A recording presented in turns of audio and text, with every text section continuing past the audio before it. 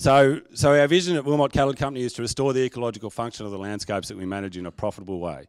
So as Glenn just described, I really like that definition there by Charles Massey, and ours is quite similar. That really that's what we do.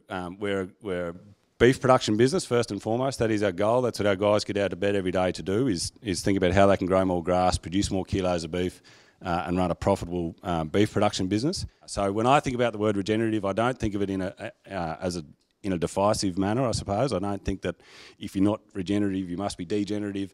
I just feel it's a word that describes what we do in a really positive way, I suppose, and an ambitious way.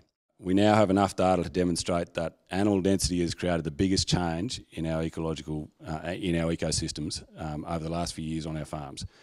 So there's two words that you leave here with today and printed in your mind. One is density and the other one is diversity, which is the sixth principle, which is increasing biodiversity, maximising biodiversity. So, which is what we're always looking for. Glenn alluded to it as well. We're looking for as many different species of plants, animals, microbes, trees, etc. through the landscape as we can have.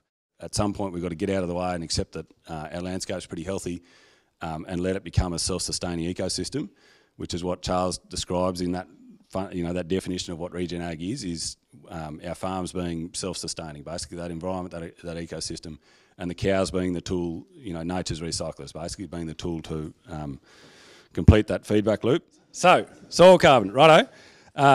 Carbon drives the whole system, okay? That's about the extent of my scientific knowledge is if we build soil carbon, we will rebuild ecological health of landscapes. You've heard a bit about climate change, methane, all those sort of things, right? This is how we can overcome that. This is the opportunity for agriculture in Australia to demonstrate as a red meat industry we can be a big part of the solution to reversing climate change and reversing global warming by drawing down so much of that carbon in our soil. If you can improve soil carbon, you'll increase living plant production, you'll increase soil health, you'll improve the performance of your animals, you improve the health of your animals, you improve the health of your ecosystem, you'll improve the financial resilience of your business, your people will be much happier.